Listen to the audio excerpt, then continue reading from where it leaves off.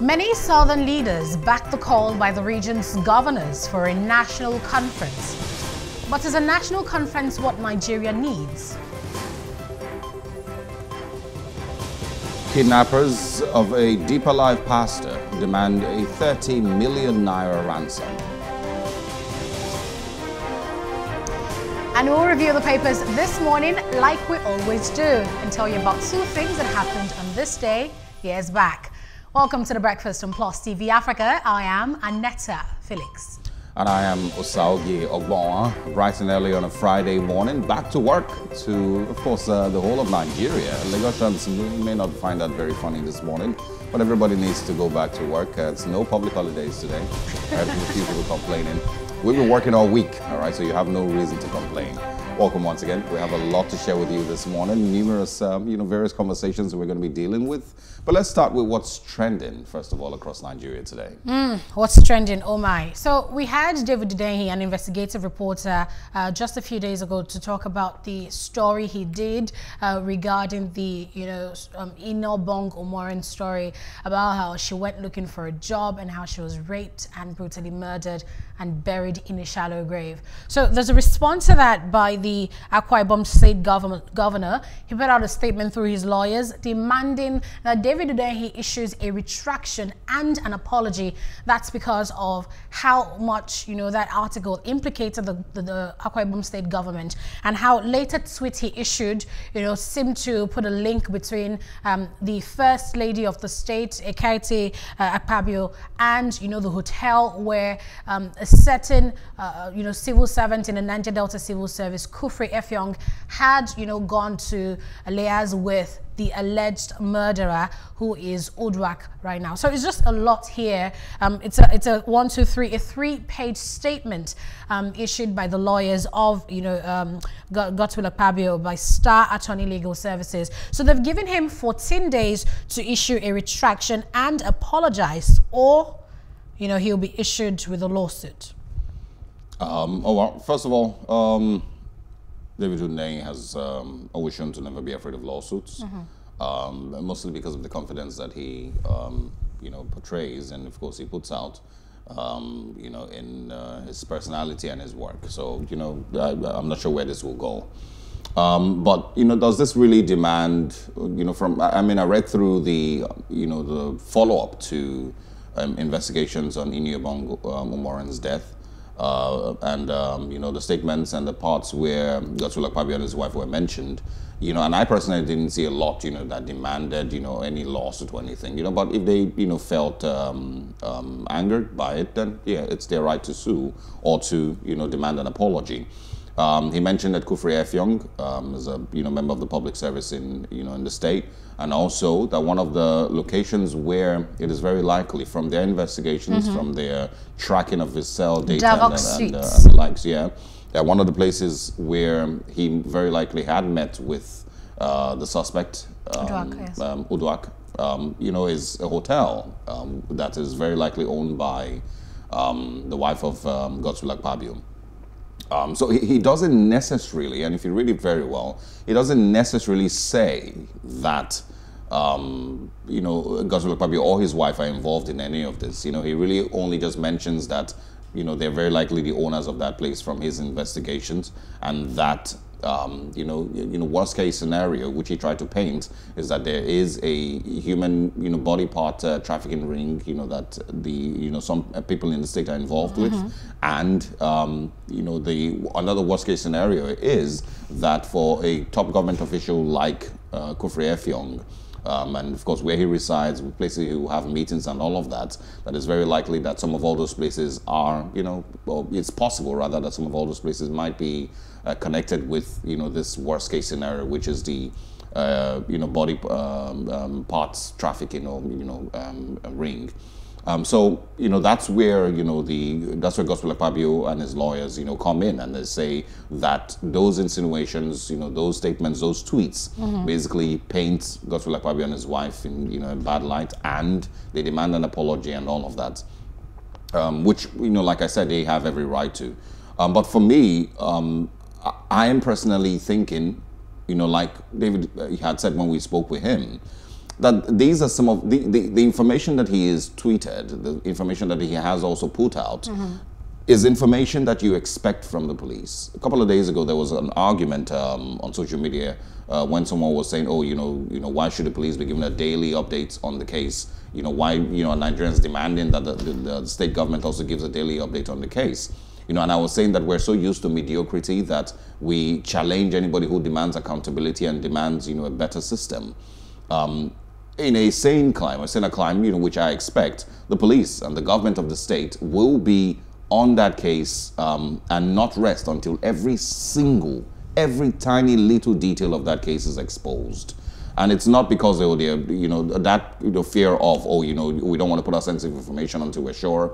It's not that. If you see, what happened with George Floyd, with Anton Sterling, with any of all the, the black Americans who have been murdered by the police in police shootings and all of that, you would notice one thing, that every day the head of police in that state or in that county always is addressing the press, giving daily updates of what's going on, who might be connected, where the investigations are going. There are parts that they wouldn't mention, obviously, because of police, investigations still ongoing. But they know that they owe it to the public to address the public on every single detail of the, as many of the details of the investigation that they can.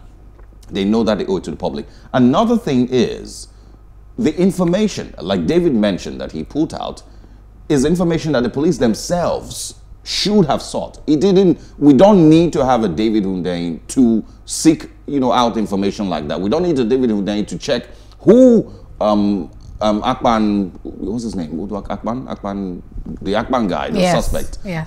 We don't need, David to do that investigation. It should be the police in Akwa Ibom State's job to ensure that they check who he spoke with, to ensure that they reach out to the mobile telecommunication companies to find out who might be connected with the case, and not just wrap it up and say, "Oh, the prime suspect has been caught, we're done, let everybody go home, he will be prosecuted," and all of that. It's their responsibility. And I mentioned it that day that in other murder cases, other crimes that have been committed in Nigeria, we've barely seen that there is other connections. We've barely seen that the police goes beyond what we can see and bring in other people that might be connected to the case. So if there truly is a possibility of human trafficking, a possibility of harvesting of organs in Akwa Ibom State, did anybody expect that the police in the state will go that length to ensure that they find out who he spoke with, what happened in the hours before she died, what happens in the hours after she died and days after she died, who else might be connected to him? We don't need David Hundeyin. So it is their responsibility that he is carrying out, and this is what we're getting out of it, sadly. And really, I understand what you said, because even here on Today in History, we've shared cases that happen, murder cases, 10, 20, 30 murders happening at different times in history, in a place like America. And years later, the police is able to piece, these murders together and say this murder was committed in 2010, 2011, 2012, but they were all committed by the same person. And it might take time, but they eventually produce the suspect, or whoever is guilty. And just to quickly note that the majority of the accusation or the bone of contention with the Akwa Ibom State government and David Hundeyin is basically from tweets he put out after that article. So according to the message that Godswill Akpabio's lawyers wrote to David Hundeyin, I'm reading from that. It says, quote, it says, in one of your tweets via your Twitter handle, David Hundeyin, on the 11th of May 2021, you published the following statement to the entire world. And this is a tweet that David Hundeyin put out. He said, in other words, this place where Frank Uduak Akpan, fresh from murdering Iniobong Umoren, came to meet Kufre Effiong, belongs to the wife of Kufre's boss at Federal Ministry of Niger Delta Affairs, Godswill Akpabio. So which politician has Kufre been running errands for? That's David Hundeyin there speaking. So the lawyers of Godswill Akpabio here says, the implication of the above statements, which has enjoyed wide circulation, creates the impression that Senator Godswill Akpabio and his wife, Mrs. Ekaite Akpabio, were not only complicit in the death of Iniobong Umoren, but are also members of a syndicate specializing in the procurement, sale and use of human body parts for ritual. And 2, that Davok Suites alleged to be owned by Mrs. Ekaite Akpabio, Senator Akpabio's wife, is used by members of this alleged syndicate, particularly Uduak Akpan and Kufe Effiong, to carry out their illicit transactions. He went on to say that Senator Akpabio does not know and has never met this guy or never had any contract with this Kufe Effiong. Neither has, the wife, that they've never had anything to do with them, and they have nothing to do with the death of Iniobong Umoren, and that Davok Suites is not the property of Mrs. Ekaite Akpabio.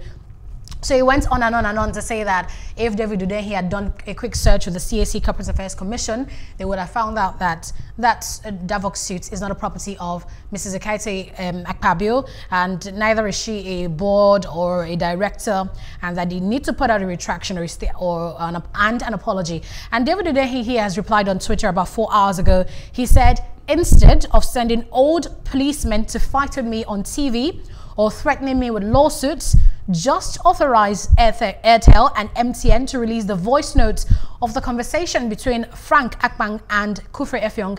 Very simple, and this will end all the controversy. No need for plenty talk. And I went on to say the data is there. So really these are things that are very important. And I understand where the governor is coming from. It feels like information of your character, how it seems that information seems to lead to you. When David Hundeyin asked, so which politician is he running errands for? And if he works with the government, and if this building, I don't know David Hundeyin's source that made him conclude that Davok Suites is owned by the First Lady of Akwa Ibom State. I don't know where that's coming from. But if they're denying this, I can understand where they're coming from to say, you say this building is mine, but it's not. You say, who's he running errands for? When you're maybe referring to me, I can understand all that.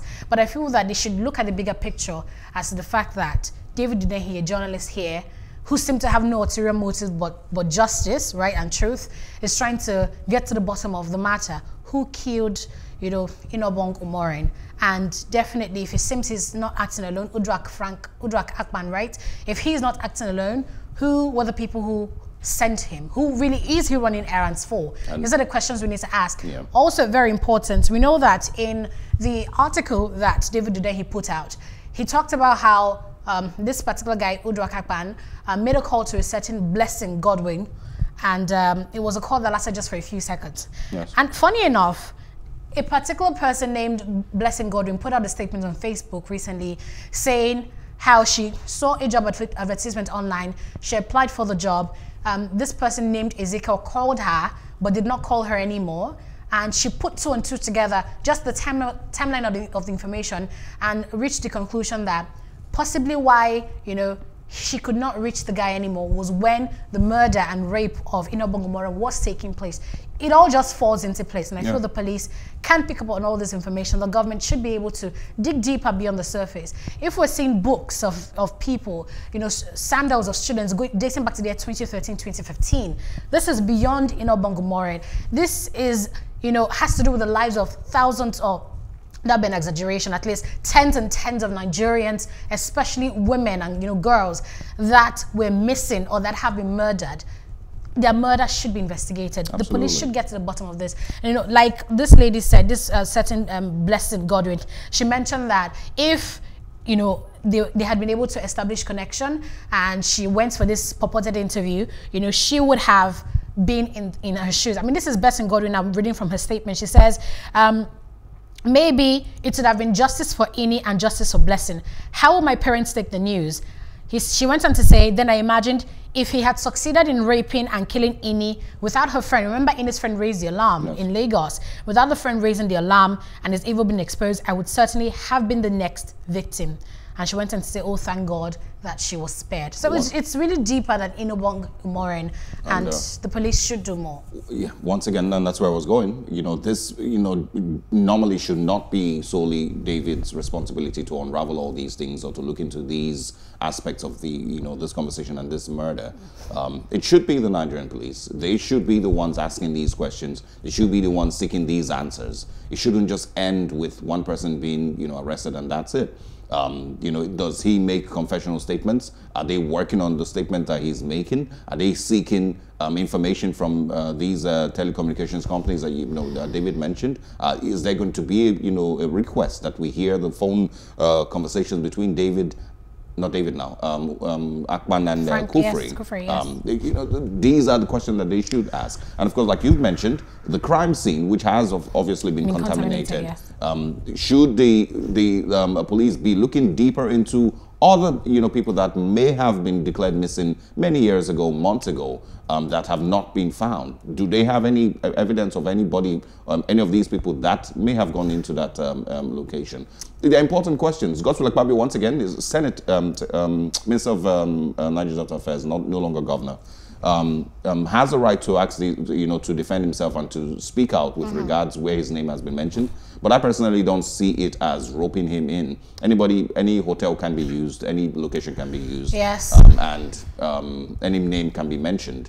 But once again, he does have a right to demand an apology and a retraction. And I think another much bigger issue really is the issue of press freedom in Nigeria. Really, do we have a free press? Can I carry out an investigation and sleep with my eyes closed and not be worried that the people who have been implicated and my report shows that indeed they were involved would not come after me in the dead of the night? Oh. Can I carry out investigations and not? I have friends who are investigative journalists who you can call them paranoid, but they take extra care because of their movement, because documentaries they've produced or investigative reports they've put out have led to lots of people getting in jail for crimes they've committed. So this issue of press freedom in Nigeria, do we really have a free press in Nigeria? Well, it's just such a sad reality. Most of the people who have been able to freely put out, these type of investigative reports, had to do it outside Nigeria. They would obviously, is no longer in Nigeria, and that's why it's free to express all of this. Look at what happened with the Kano State government investigation. The journalist, went through hell after he put out, information on corruption in Kano State back then. Anyway, we're out of time for this. There's also a conversation on the son-in-law to President Muhammadu Buhari, who's been accused of a 31 billion naira fraud, but we probably would chip that in a lot later. Let's take a short break. When we come back, we're moving to Off the Press. What are the big stories making headlines across Nigeria today? We'll share them with you.